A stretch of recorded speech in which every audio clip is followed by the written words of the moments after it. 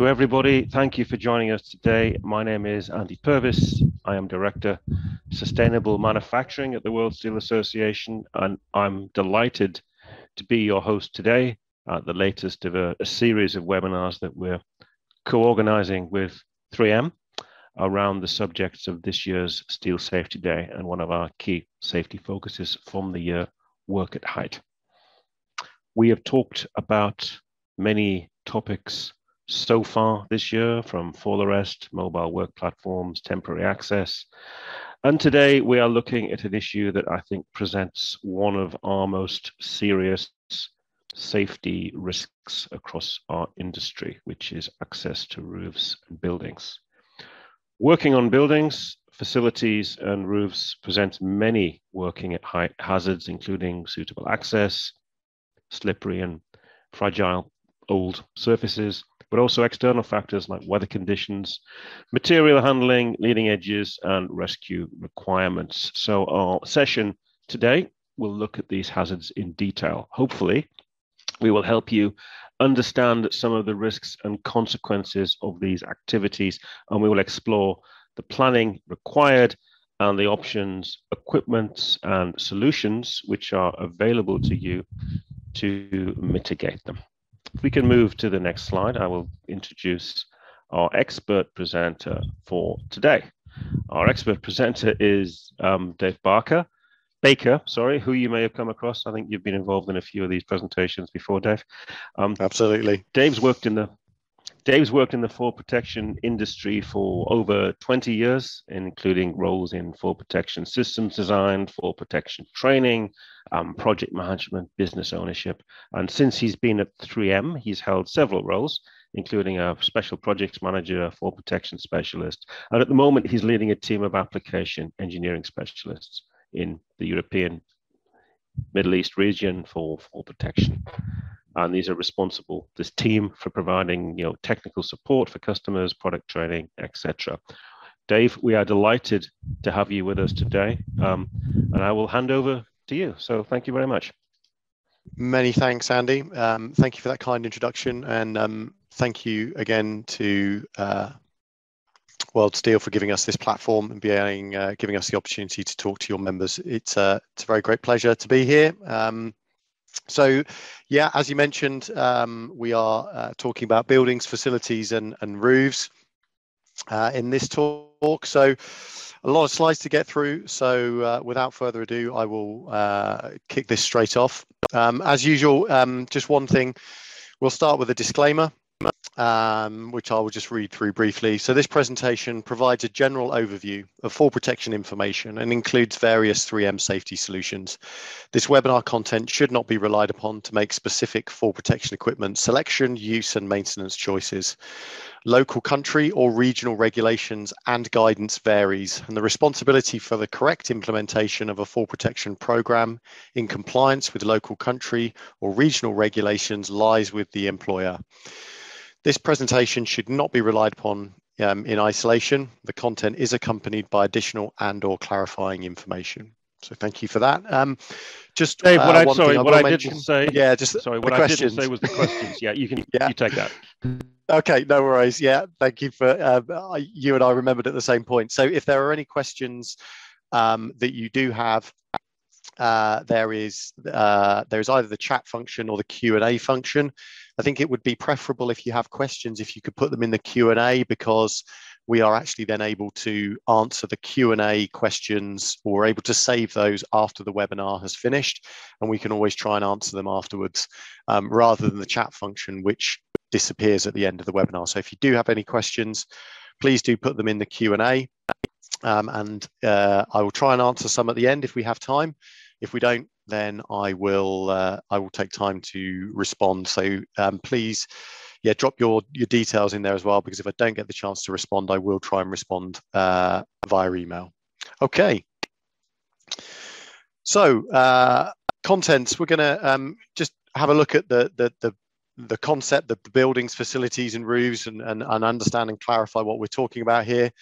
We're going to look at why roof access is required, the sort of tasks that are carried out. And as Andy said, perhaps one of the biggest areas with the most variables, I think, and we'll see that in the upcoming slides. We're going to talk a little bit about the considerations of how we get onto the roof, accessing the roof itself, and the buildings and the facilities. We're going to have a look at the hazards that are associated. We're going to focus primarily on roof hazards, but these are relevant all across the buildings and facilities. And the bulk of this webinar will focus on roofs, because a lot of accessing areas on buildings and facilities is duplicated internally with equipment and as much as it is externally with buildings and facilities. But roofs are a particular unique access that we really want to highlight the hazards on those. We'll then have a look at some solutions from some of the options available in terms of roof access solutions. And then we're going to focus perhaps on the main one for roofs, which is horizontal lifelines. They're often called permanent horizontal lifelines. They can be used temporarily, but these are lifelines that are fixed onto roofs. We'll have a look at the options available to us there. And also some of the design considerations on those. We'll then have a quick recap and any questions at the end. Okay, so as we can see, that these are a couple of images actually from the World Steel Association from their library, which just shows this image and the next image really just shows the massive breadth of buildings and facilities that exist on a steel plant. You've got everything from flat roofs, perhaps almost on temporary buildings in the foreground here, onto large industrial roofs, multi-level, some flat, some pitched. So you can see there's just a huge range of buildings and a massive surface area of potential access requirements. Similarly here, you can see a massive range, very, very due to the nature of the way plants are, often long production lines. So you have very, very long, either flat or low pitched roofs, which require access. So you can just see that there's a huge scope for building and facility access within the steel industry, a huge footprint with an awful lot of roof types that require access. So let's have a look and understand, why might we want to go onto a roof? Well, we need to go onto roofs for a number of reasons. One is for general roof inspection, particularly if you've had new building or new roofs put on. A lot of the warranties around roofs will require regular inspection of those roofs. So there can be a need to get up there and inspect roofs as part of a maintenance plan or for warranty purposes. Gutter cleaning,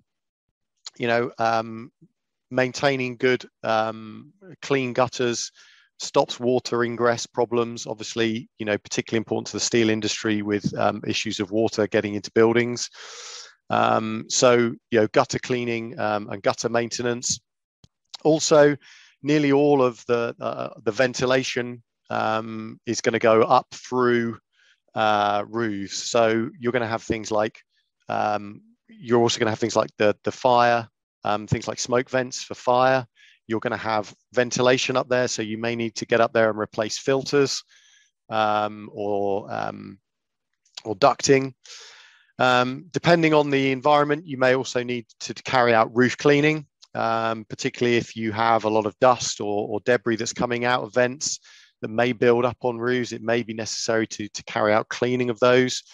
And equally, as again, there's going to be a lot of air handling or extraction, and it may well be that things like ducts and equipment up there needs cleaning. So there's an awful lot of reasons for routine maintenance to go up onto roofs. In addition to that, there may well be need to replace or upgrade things. So it may be that sections of roof need replacing.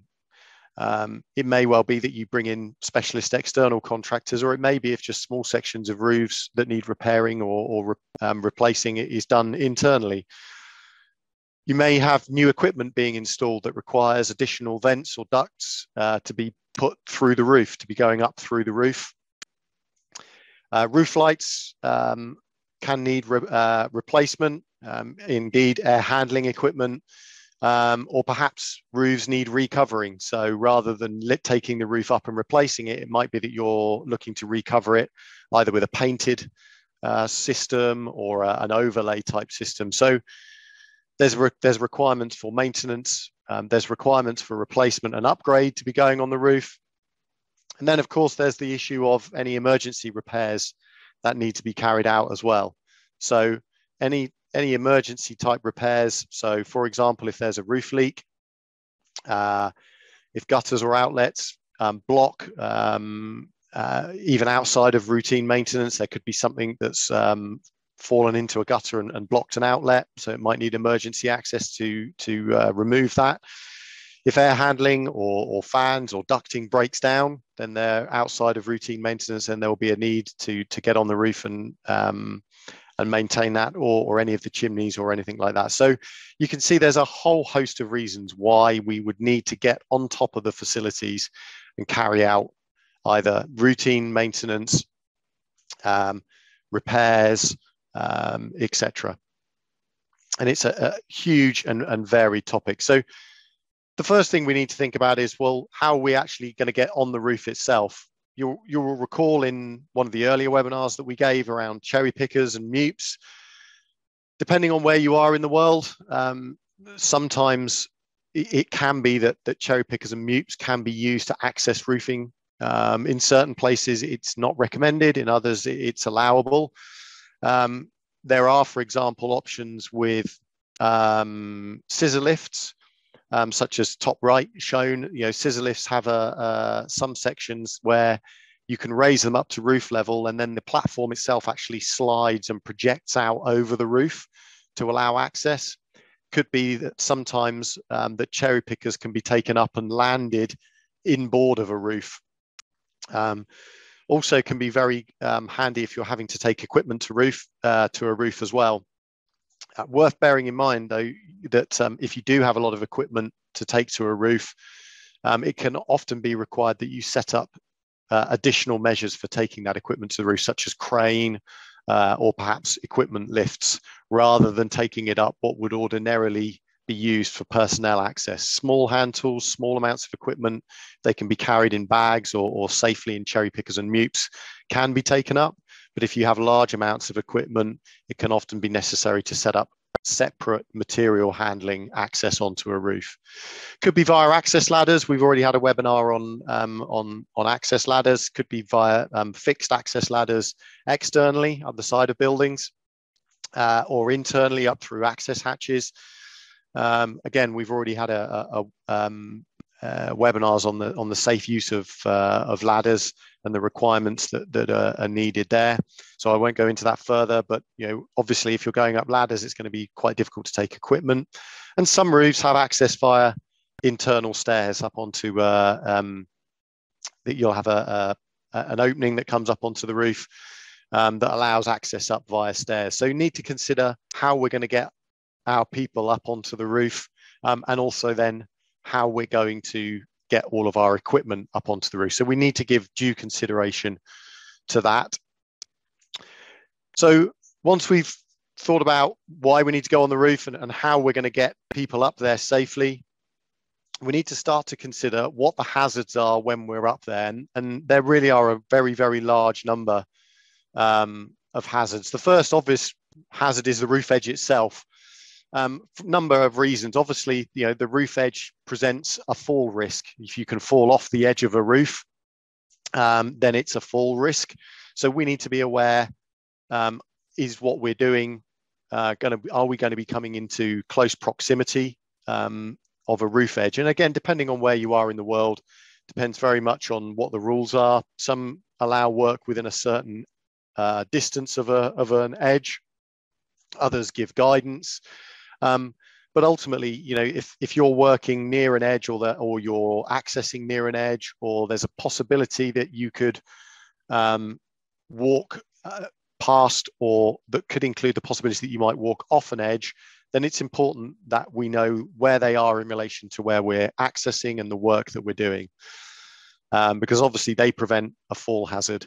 One of the other big things to think about as well is that if we are using fall protection equipment, and we're working in fall arrest. You'll recall the principle of working in restraint or arrest. If we're working in fall arrest, then it's important that the equipment that we're using is suitable for falling over an edge. Okay, so it's what we call edge rated. Okay, so very, very important that we consider that as well. Other things that we should, and perhaps this is one which is massively overlooked, is fragile surfaces. Fragile surfaces, very, very much one of the biggest fragile surfaces that you'll see on roofs, and that I've highlighted here, is roof lights. It is often very difficult to know whether or not a roof light is what can be termed walk safe or tread safe. Personally, I would always consider roof lights to be fragile unless I have absolute knowledge that they are not. And even some of the ones that are considered to be walk safe, if they are particularly old and have spent an awful lot of time being subject of UV light and weather conditions, I would still consider them to be fragile surfaces. So we really need to be aware of fragile surfaces, particularly when it comes to roof lights. Roof lights can often be very, very difficult to see. If the sun is shining on a roof in a particular way, it can be very, very difficult to make out where the roof lights are. Another thing that can happen is that if a roof has been painted over, I've also seen roof lights that have then been covered with a waterproof paint, so that actually from the top, the whole roof surface looks the same. And you don't know that underneath there is a fragile surface. So it's always important to identify whether the roof has got fragile surfaces on it, particularly with roof lights. Make sure that everybody's well aware of those, that they know where they are and that they're suitably protected. We'll have a look and discuss some of the solutions for roof light protection later on. But roof lights are a very big reason why people fall through roofs. Another thing can actually be the roof surface itself, particularly if you've got very old roofs. Some very, very old roofs can be made out of sort of asbestos type roof sheets or cementitious fiberboard roofs. And in fact, the whole roof surface itself is not structurally safe to walk on. So you need to understand, actually, you know, is that a metal roof and is it safe for me to walk on? Or in fact, is the whole roof surface itself fragile? Because if you step onto these roofs away from purlin lines or structural supports, then you risk actually falling through the whole roof structure itself. So it isn't just roof lights, it can actually be the whole roof structure itself. So we really need to completely, fully understand, is that roof structure capable of being walked on before we decide whether or not we're going to access, because an awful lot of old buildings have roofs on which the whole structure itself would be considered fragile rather than just roof lights. So we need to identify, is that roof structure itself sound for me to be able to walk on? North lights, another type of roof light. These are roof lights that you wouldn't walk over because they are either sort of vertical or inclined within the roof. And you can see I've put a couple of examples here. So you wouldn't necessarily walk over these because they're quite steep pitched. They're not sort of part of what I would call the walking surface. But we need to give due consideration. Are these fragile surfaces? You know, if you trip and fall into one, is there a risk that you're going to fall through it and then obviously be exposed to a big fall risk the other side? If you lean against it, is it a fragile surface? Do you risk potentially going through that north light and being exposed to a fall hazard? So even though potentially it's not on what I'd call the walking surface of the roof, we also need to give consideration. And this came up with actually when we did the meeting in Brussels with the World Steel Association members. This actually came up as a potential issue. In that was you know, how do we protect north lights? So we need to think about there, and we can talk about again in a little bit later. We'll look at some of the potential solutions that we can offer here as well. And finally, What about unknown surfaces? Another picture here, courtesy of the World Steel Association's library of pictures. What do we do when we have perhaps a glass roof like this? What do we do about accessing that? How do we go about it? How do we make sure that that's strong enough? We need to be aware that if we're going to walk on a roof, is that structure strong enough? Many glass roofs are capable of being walked on. A lot of modern glass structures can take very, very big loads and are designed and in fact have access systems designed onto them. But we need to make sure and understand, is the structure that we're walking on safe to do so? Okay, so there might be some, as I say, there might be sort of glass roofs, or perhaps sometimes you see in one of the things you see in airports, perhaps less so within steel industry, but you see these sort of inflatable roofs as well, perhaps over atrium areas. So we need to understand, if we're not sure, we need to absolutely clarify before we send anybody out there to walk on the roof structure. So we've had a look there at sort of fragile surfaces and the structure upon which we're walking. What about some other hazards that are going to be prevalent on roofs? The weather. We need to be particularly conscious if the roof surface gets wet. Okay, many roofs, such as single ply membranes or sort of PVC roofs, or in fact some metal roofs, when they get wet, will become very, very slippery. In fact, they'll become like an ice rink. Okay, so we need to plan weather into our method statements and risk assessments and how we're going to deal with that. Wet weather can make some roofs extremely slippery. And if you are on a slight pitched roof, or if you are on a pitched roof, then obviously wet weather can be a particular extra hazard, because it can turn a pitched roof into a slide. So whilst you might be able to comfortably stand on the pitch, if it's wet and you fall and you start to slide down the roof and the roof is wet, then it may well be that you don't stop until you reach the edge. So we really need to be conscious of what kind of weather are we expecting. If we're expecting rain and we're expecting that surface to get wet, then we need to give due consideration to that. The heat and the sun. Anybody in the UK at the moment will be used to experiencing some very, very hot weather. Can cause a number of problems on a roof. A lot of roofs, the surface itself will get very, very hot. So there's risk of potentially burning if you touch that roof. So we can get some very, very hot metal roofs. That roof also reflecting all of the heat, as insulation values increase on buildings, a lot of that heat is reflected back. So the surface of that can get very, very hot in terms of radiated heat. So you can end up with dehydration. Obviously, spending long times out in the sun, exposure to UV can have serious consequences.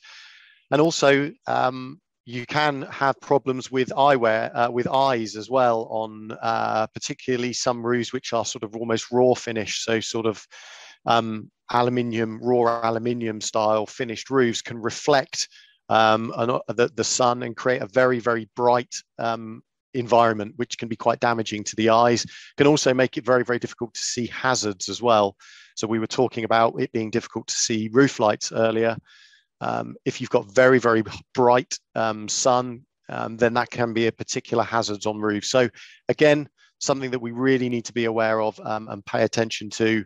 And it may well be that we need to limit the amount of time we spend on roofs, perhaps share time on the roofs between different crews, build in some shade, plenty of drinks breaks, sun factor, protective clothing and eyewear to factor in heat in the sun. It can get very, very hot up on top of roofs. Equally, the exact opposite, cold and ice. When it gets very, very cold on roofs, if you've got any kind of standing water, so if you end up with some dew on the roof in the morning, or perhaps it's rained overnight and then the temperature has dropped, you can end up with frozen water on top of the roof covering, okay, which effectively can create an ice rink on the roof. Again, very, very dangerous in terms of slips, trips, and falls on level roofs, and potentially lethal on pitched roofs if there's any kind of ice. So we really need to be very, very cautious if we're experiencing very, very cold weather, particularly cold weather that's dropping into freezing, even when you've come back up into positive temperatures. I've been on a lot of roofs where it's positive temperature in the day, but overnight it's been frozen, and you will have an area of roof that's been in the shade, and still by lunchtime you can have ice in the area of shade.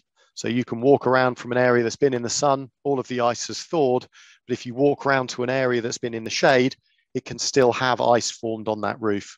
And then both on flat roofs and on pitched roofs, ice can be a real hazard when you're up on that roof. Wind speed. Anybody who's been up a tall building will know that if you're down at ground level, you can feel like there's very little wind at all, and as you move higher up, the wind speed increases and increases. So if you're on top of quite a tall building, there can be quite a noticeable breeze up there, whereas at ground level, you quite possibly wouldn't be experiencing any real breeze at all or any wind at all. So wind can be a real particular hazard when up on roofs for a number of reasons, not just on you as a person. So if you're near a roof edge or near a fragile roof light and there's a strong gust of wind that blows you, can cause you to lose your balance or to step back, potentially step off an edge or onto a fragile surface. But we also have to give consideration to wind when we're talking about handling materials as well. If you are handling sheet materials, so in the form of maybe insulation or ply or perhaps a large filter to go in some air handling equipment, if you're holding that and a gust of wind catches that, then you're effectively holding onto a sail.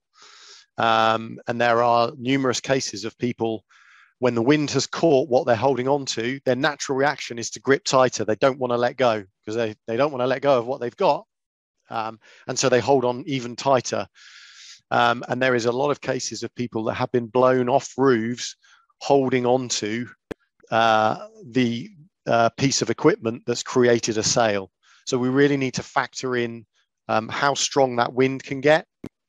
And just because it's, as I say, just because it's calm at ground level, it doesn't mean that there isn't going to be significant wind when you're up on the roof. Obviously, there's various devices that can be used. You could, there's wind socks, or there's handheld wind speed measuring devices that you can use to establish. And in certain places, in certain parts of the world, there will be limits as to what is safe. But it's certainly something that needs to be factored in when working on buildings and facilities, is that wind speed, and as we go up, wind speed increases, and that can have a significant impact on those working on the roofs. What else do we need to consider? Well, we need to consider the possibility of lightning strikes, or perhaps really what I would include in here, sort of really inclement weather. If you are up on a roof, then it's quite possible that you might be the tallest thing in the area.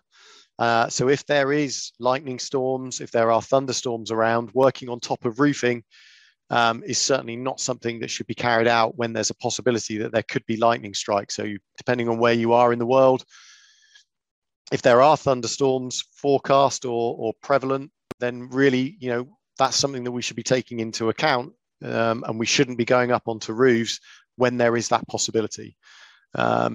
Even if you've got alternative arrangements for lightning strikes, if there is lightning in the area, you don't want to be exposed, stood up on a roof, acting as the potential lightning rod.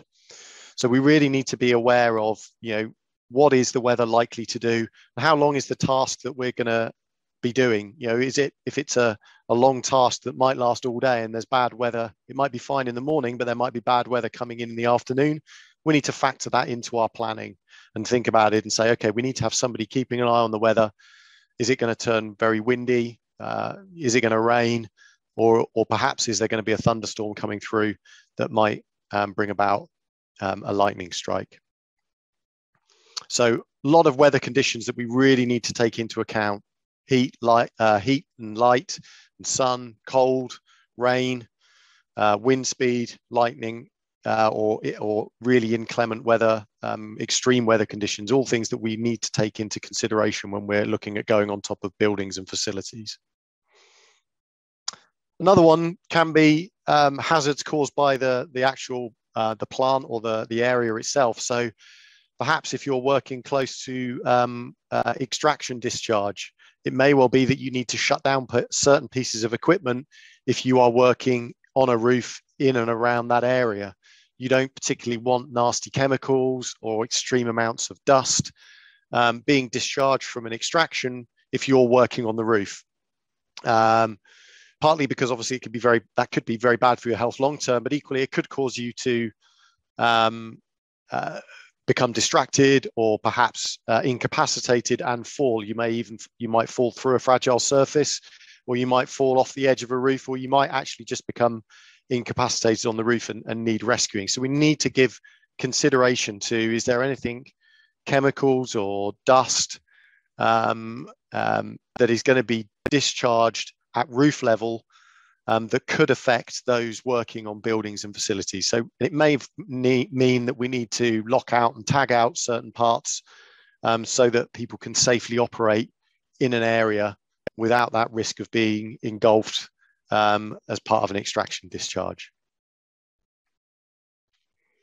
Another thing that we have to consider is actually the pitch of the roof itself. Is it safe to actually be walking around on that pitch, on that roof? Now, when we talk about roof pitch,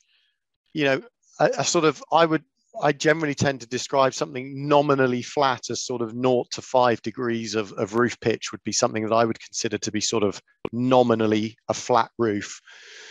Beyond that, once you get up to about 10 degrees, beyond 10 degrees, I'll be honest with you, walking on a roof, a pitched roof, is extremely hazardous.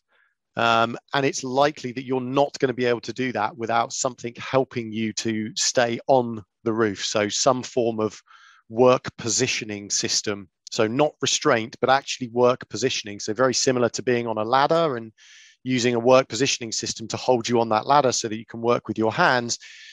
If the roof pitch is sort of much beyond 12 to 15 degrees, you are likely to be relying on something to keep you on that roof. Really, at that point, you're into specialist roof access, almost a cross between roof access and abseiling. It's not full abseiling because you're not hanging in the rope, but it's likely that you're going to be into work positioning and you're going to be using something to hold you on that roof. Some other things that could be worth considering in that circumstance would be walkways, a walkway to level out that roof. But really, if the roof pitch is getting beyond 10 degrees, you really ought to be asking ourselves the question, should we be sending somebody out there to safely walk on that roof? Because the realistic outcome is if they slip, there's a very real chance that they're going to carry on sliding and potentially go over the edge or perhaps hit a fragile roof surface. So we really need to understand the roof pitch that we're working on. Is it safe to do so? Can we safely access that without additional measures, walkway or work positioning system? And the final one that we always need to still consider is the dropped objects. If we're working up on a roof, particularly a pitched roof, if you drop something, there's a very real likelihood that that tool is going to slide down the roof. And if it gets to the edge, it could just drop off the edge of the roof and potentially hit people working below or walking below. So if we are working overhead, then it's important that either we use demarcation area to keep a safe area below, or that we use tool tethering or fall protection for tools so that any tools or equipment that we drop doesn't risk rolling down a roof and falling off the edge. And that counts for both the tools and equipment. Something even as simple as a nut and bolt. If you're working 20 or 30 meters up in the air and you drop a nut as part of assembling some ductwork, and you're on a slight pitched or maybe a barrel vaulted roof, if that nut starts to roll down and drops off, by the time it hits somebody at ground level, it's going to be going a significant speed and do a significant amount of damage. Okay, so we really need to give a lot of consideration to dropped objects. Okay, so we've had a look then at the hazards that we need to take into consideration when we're looking at accessing facilities and buildings, facilities and roofs, particularly externally on roofs. What we're going to do now is we're going to have a look at some of the measures that we can take to avoid those risks and that we can put in place to control them. And then we're going to focus on more of the personal ones, the solutions, particularly around horizontal lifelines. So we're all aware of the hierarchy of control. What can we look at in terms of some of these for controlling facilities access risks? Well, we can look to use the workplace itself. So if there are suitable height parapets that we can stand behind, then we can, some roofs can be designed with these in. Not very helpful if you've got existing facilities, but if there are existing parapets, or perhaps if there's modifications being done, it can be advisable and access is needed. It can be advisable to build in existing protection into the workplace. Of course, alternatively, if we're thinking that maintenance is going to be required, perhaps very frequently and perhaps by larger numbers of people, remembering that things like PPE is probably best suited really for smaller, lower numbers. If you think that there's a chance that we're going to have to put lots of people up there, perhaps for very, very frequent maintenance, it may well be necessary to install handrail. Could be freestanding, which sits on the roof, like a counterweight handrail, or it could be permanent fixed to the roof handrail. But that can offer a solution to accessing the roof area such that, obviously, as it's described, it's collective. Once you've installed it, the user doesn't have to do anything. It's a passive form of protection. That roof edge protection just sits there.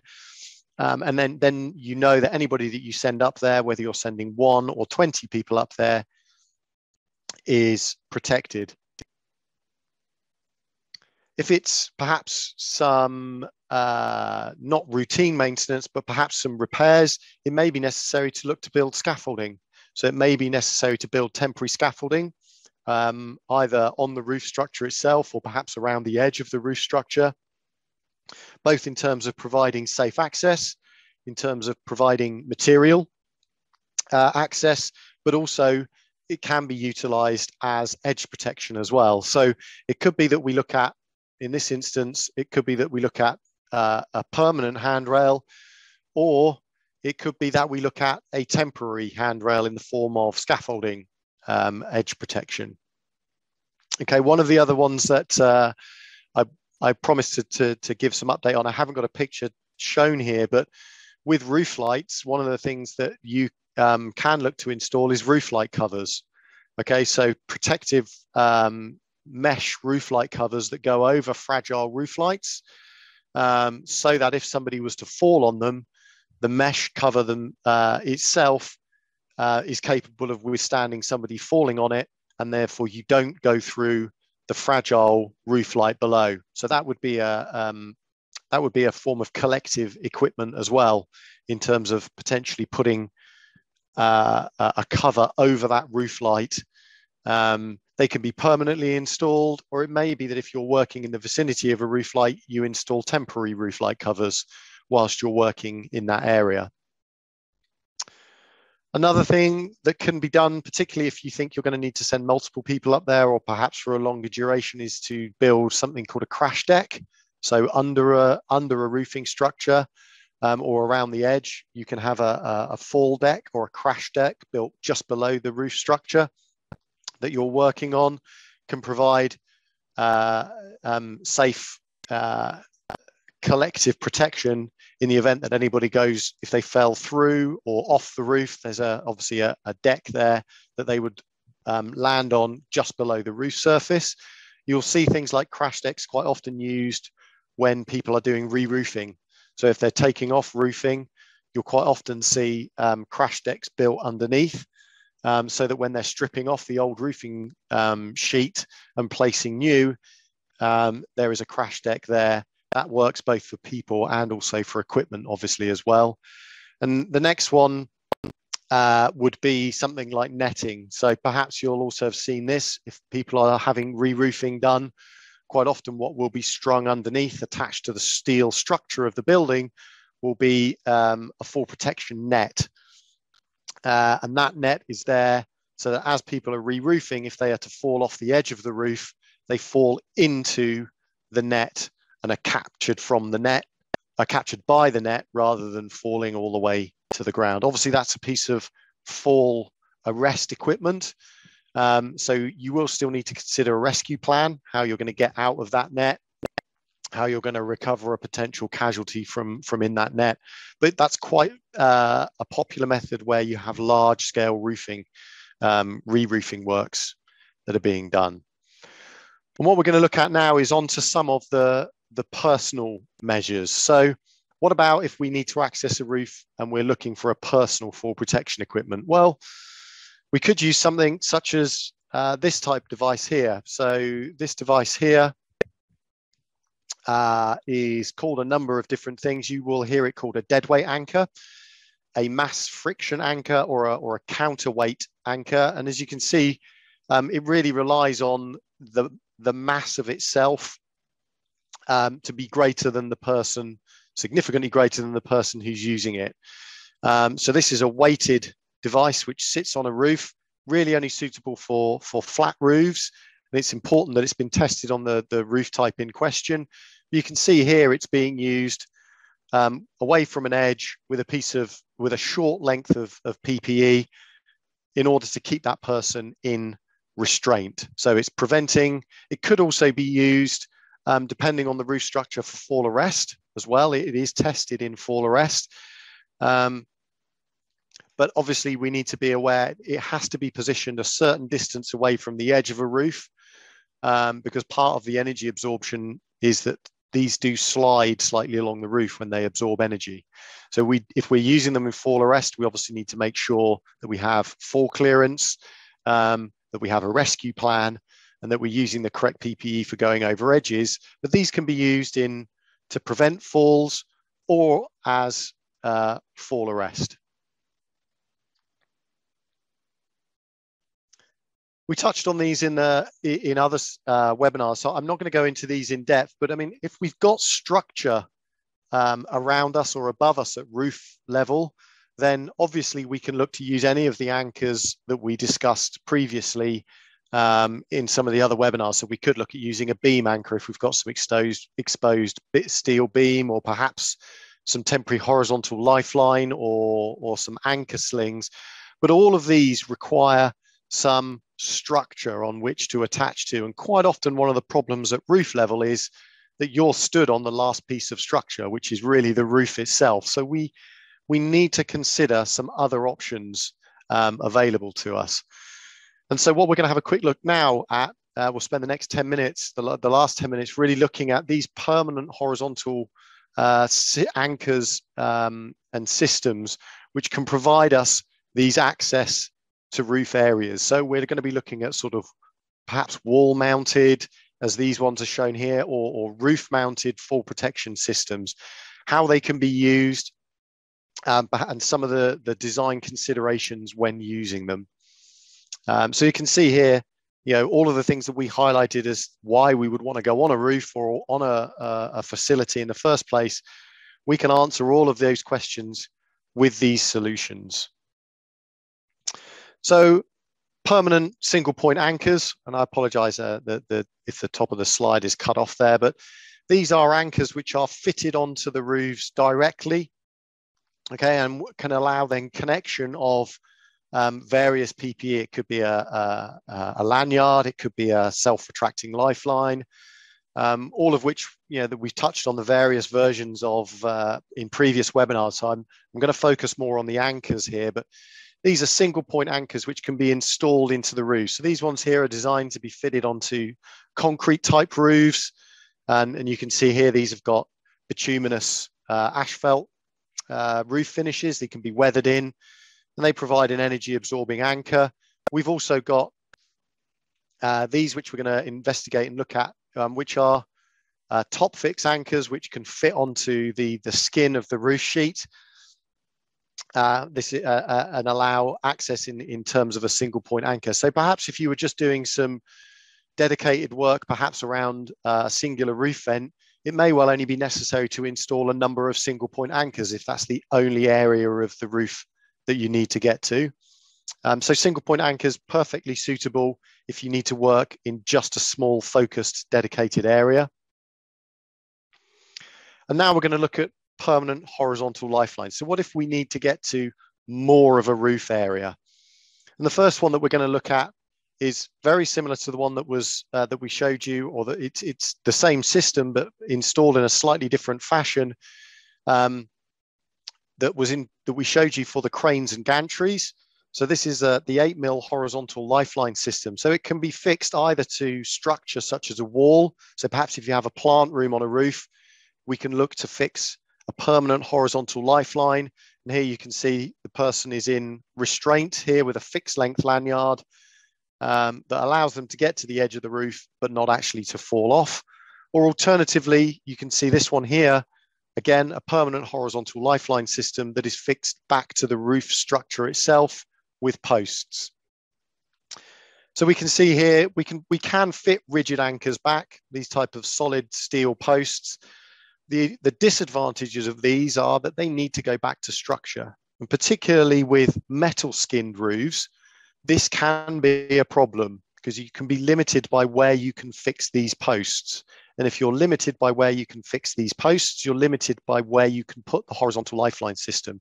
You can only really put it wherever there is structure existing.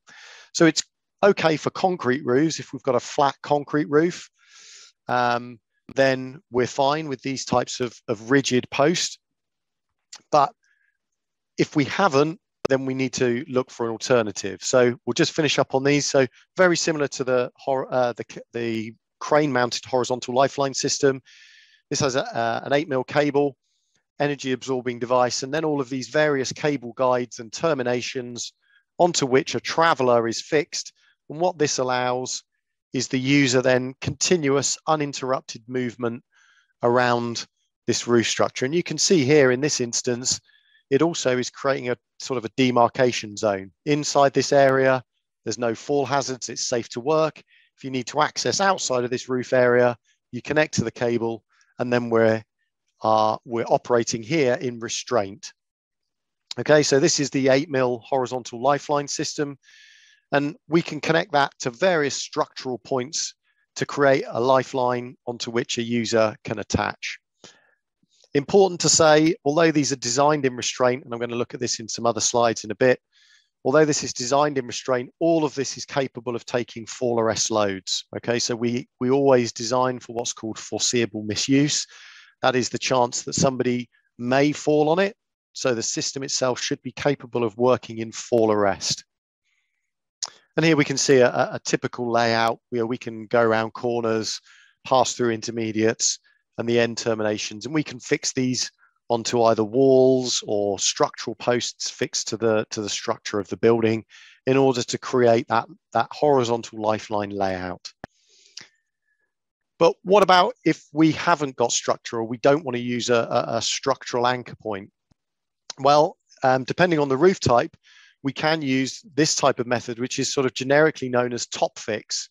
So these are a variety of ways of fixing to a roof, which is a lot less obtrusive, and it allows us to fix to the top skin of the roof. So you can see here on a standing seam roof, this is clamped. On a trapezoidal type roof, this is riveted. This is a bituminous roof, and this is fitted, secured via toggles. So I'm going to go on to hit this slide first, and you can see the various fixing methods. So huge array of fixing methods. We can either toggle fix. We do have versions to go into concrete as well. So we can actually use these on a concrete roof too. We can rivet, or we can clamp to standing seam roofs. Advantages of these are very minimally obtrusive. So you have a lot less water ingress, a lot less waterproofing issues. We can have a continuous uninterrupted roof access across all of a roof. We can go wherever the roof goes with this system. We can easily move around on this system, and we can install across a wide variety of roofs: standing seam roofs, trapezoidal roofs, composite roofs, built up on site metal roofs, bituminous, PVC, wood, concrete based roofs. So really a huge variety of roofs. One other big advantage here is that, as sustainability is an ever increasing topic, is rather than penetrating through with a big piece of steelwork, anchor post, which can become a cold bridge, these sit on top of the roof, massively reduce thermal bridging. Since we're not fitting to structure, it's important that we understand how these posts work. The way that they actually work is inside them is this specially designed coil. We call this Spirotech technology. And in the event of a fall, in the event of these being loaded with energy, this Spirotech module actually opens up and expands, absorbs a huge amount of energy, brings that energy down to a level onto which we can suitably absorb with rivets or clamps. That's how this technology allows us to fit onto the top of roofs rather than have to go back with structure. Again, series of modules, end anchors, intermediate anchors, and various different guides to move that cable anywhere we want to go, over hips, over through valleys, over ridges. All of this can be accommodated with the cable guides, which guide that cable, and continuous attachment via the traveling device. And then one final one that we have is a rail system. Again, we have a version that can either be fitted to structure, as you can see here. So perhaps if we're looking at cleaning maybe a north light or these windows here with a ledge and an overhang of roof, if we've got suitable structure, we can fix a rail here. This is built into the structure. And this is a version of rail which is actually able to be fitted onto standing seam or riveted onto metal roofs. A particular advantage of rail systems is, unlike cable systems, they don't deflect. So with cable systems, you have a cable deflection. So when we're talking about fall clearance, that can be an additional problem with cable flex. With these rail systems, you don't have rail deflection like you do the cable, so they can be very advantageous to providing access solutions. And also, it is possible to abseil or work position off these, whereas it is not possible to abseil or work position off cable system. So again, just some examples here of the rail system that can be installed as well.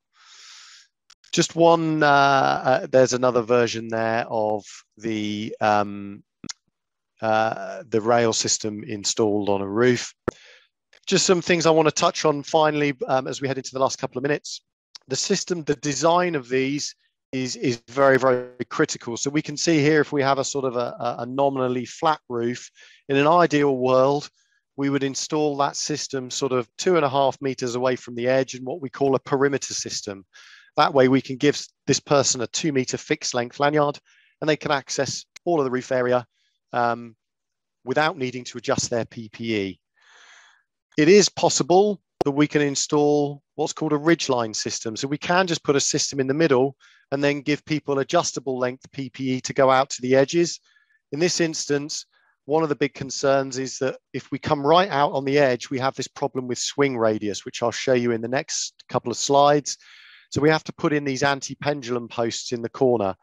These require much more user experience. So this is a relatively easy to use system. You can clip to it and you're tied off. This requires adjustable PPE. So although it requires less equipment, it's more cost effective, it requires a higher level user skill because you need to adjust the PPE in order to allow you to get to corners. Very, very similar here. This is a ridge type system with anti-pendulum posts. It requires adjustable length PPE versus a perimeter type system. Okay, so system layout has a huge bearing here. You can see here that if we put the system too close to an edge, it can be fall arrest. If we position it correctly, we can operate in full restraint.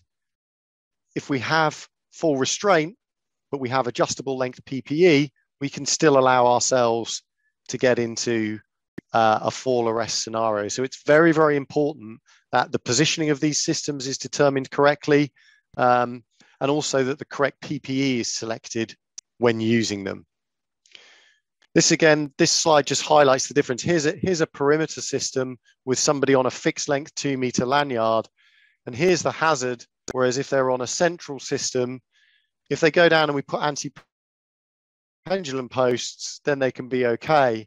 But if they come down here on a long length of adjustable PPE and they fall, you can see that the pendulum effect is going to mean that they risk both having interaction with their PPE and the roof edge, potentially cutting the PPE, or that they have a big swing radius that can mean they end up in contact with the ground. So again, design and layout, crucially important. And the other thing to bear in mind is that because we're on roofs, quite often that's the only tie-off we can get is at foot level. So you'll recall from previous slides, we spoke about how it's always better to try and get an anchor point above our heads. When we're on a roof, often that's not possible because the only anchor point is the roof itself, which is at foot level. So if we are operating in fall arrest, we really need to consider big fall clearances, potentially sort of in excess of 6 meters of fall clearance.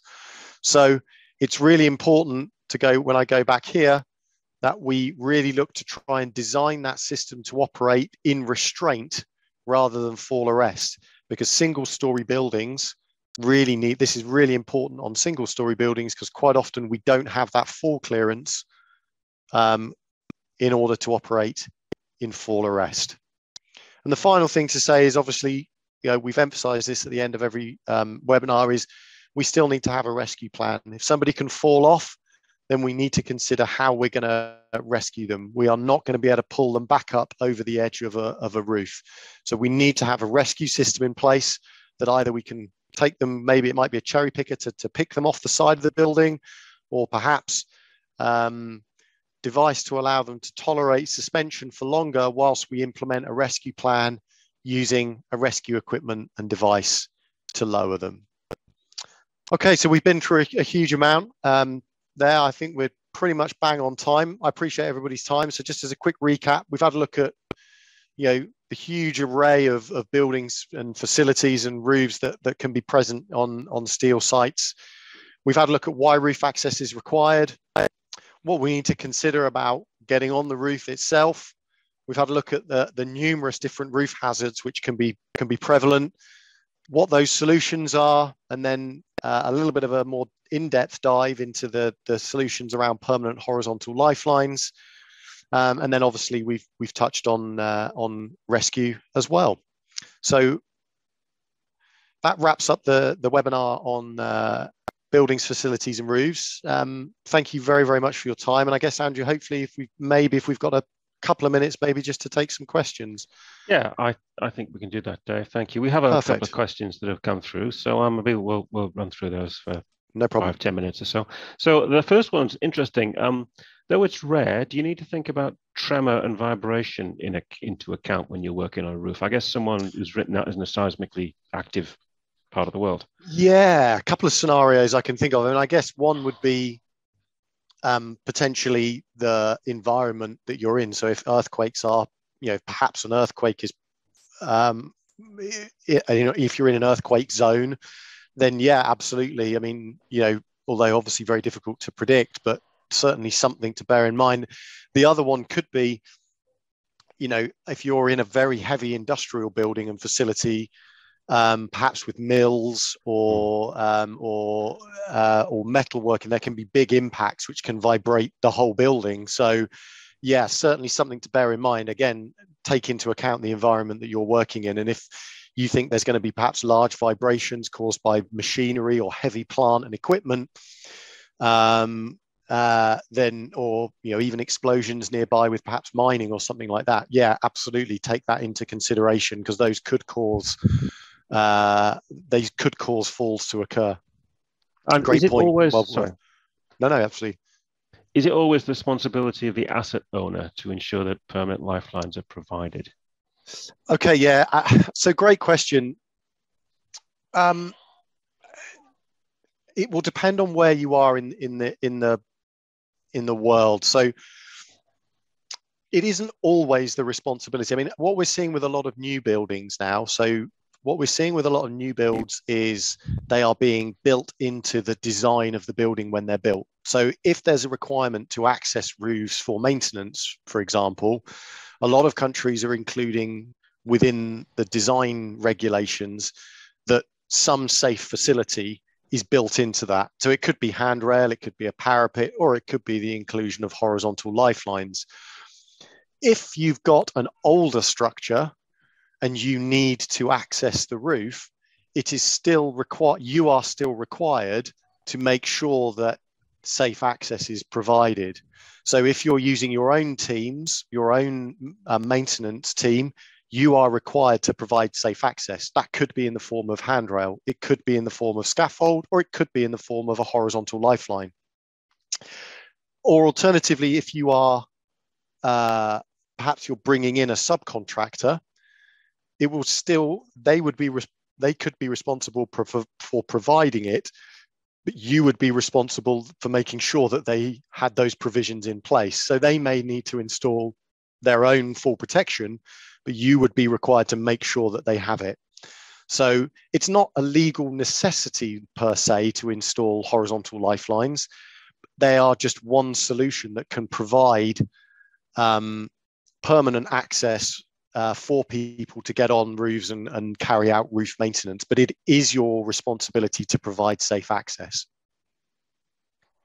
And regarding the permanent lifeline, the permanent horizontal lifeline, how many folks can use it at one time? Is there? Yeah, sure. So it depends. Yeah, and that's part of the testing protocol of the system itself. So the systems that we have are tested for 4 users. So you can send 4 people up to use the permanent horizontal lifelines that we have. And the way that we test those is we test them for the possibility that all 4 users effectively fall what's called simultaneously. So that's effectively one follows the next, follows the next, follows the next. So all 4 users could fall at the same time. Mm-hmm. There are I'm aware that some people may offer more. I'm aware that some people may offer less. Generally, my personal opinion is that once you get beyond 4 people being on a roof, really probably having 4 people on a horizontal lifeline would be quite confusing, because it's very difficult to cross over and cross paths. So if you're looking at numerous people being on roofs, you should probably be erring more towards collective protection in the form of handrails rather than horizontal lifelines. I would say personal fall protection equipment such as horizontal lifelines is more prevalent to sort of up to 4 users is our take on that. Okay. And maybe one final question regarding the roof safe system. How do you ensure that it works on the different types of roofs available, and do companies install it themselves? Okay, yeah, brilliant. So excellent question. So one of the things that we do with the roof safe system is there are 2 tests that we subject that to. One is what's called a product test, and that is a test that's defined. There's European, there's ANSI, there's American or North American tests, there's tests for Australia, etc. So tests all around the globe that test the product. And then what we do in addition to that is we test those systems on various different roof substrates. So we have a big database of test data where we build a representative roof sample.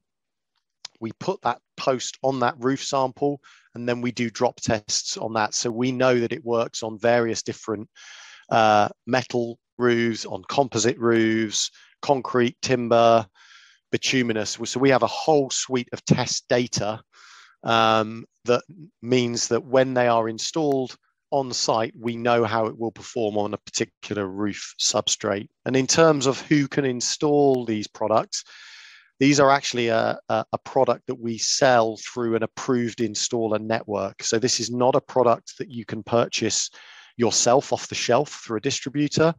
We actually, these are sold through an approved installer network. And that is the main reason for that is it is absolutely critical that how that product is installed onto the structure is key to how it works. You have to know that the structure is strong enough, that the design has been thought out, that the spacing of the posts is correct, that the number of rivets, etc., is all done properly. So the RoofSafe, the 8mm, and the rail systems are sold through an approved installer network who can make sure that all of the various boxes are ticked in terms of that installation.